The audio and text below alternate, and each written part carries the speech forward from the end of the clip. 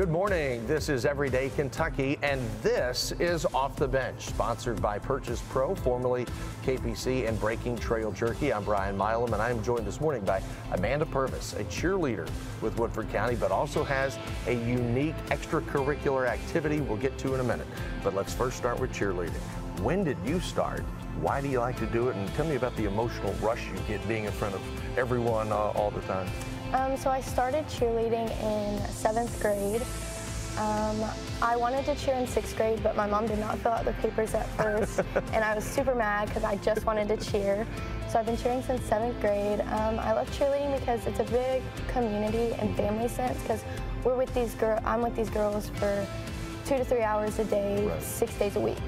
And so you just become so close, and you all have a common goal of going to nationals and going to state and just winning. Well, I want to morph now into your extracurricular activities, because future farmers of America, you deal with cattle, you deal with animals. How did you get started with this? And this is a pretty interesting hobby you have here. So I got started in FFA my sophomore year because Ms. Probes and Mr. Richardson pushed me really hard to join FFA because I was already starting to show then, and they just pushed me to join FFA, which was a great opportunity. I have so many opportunities through FFA that I wouldn't have without it. And showing cattle has just been such a big part of my life since my sophomore year, and I love every second of it. So when you say you show it, walk for someone who does not understand it, for someone who loves to go to the state fair, but does not understand the intricacies of what you do. Walk me through that. So there's a lot of stuff that goes into showing a cow. So you have to wash them pretty frequently, right, daily, every other day, however much. Clip them, think of their hair as your hair. You want it to look nice. You want it to be fluffy, and we dye our heifers because they're black and they have this reddish tint, so you hair dye them.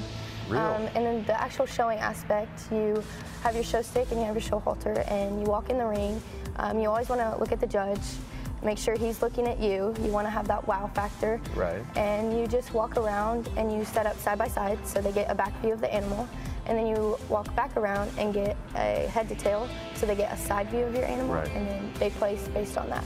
That sounds like fun, because I like to learn. And again, going to the state fair when I was a kid, we would always go into the wing where had all the animals. That's got to be a big thrill, especially if you win, right? Yes. So winning banners is one of the most rewarding things, because you put hours and hours into these animals.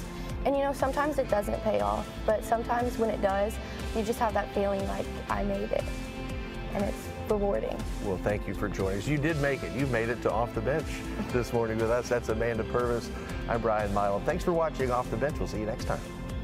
Off the Bench is sponsored by Purchase Pros, formerly KPC, and by Breaking Trail Jerky.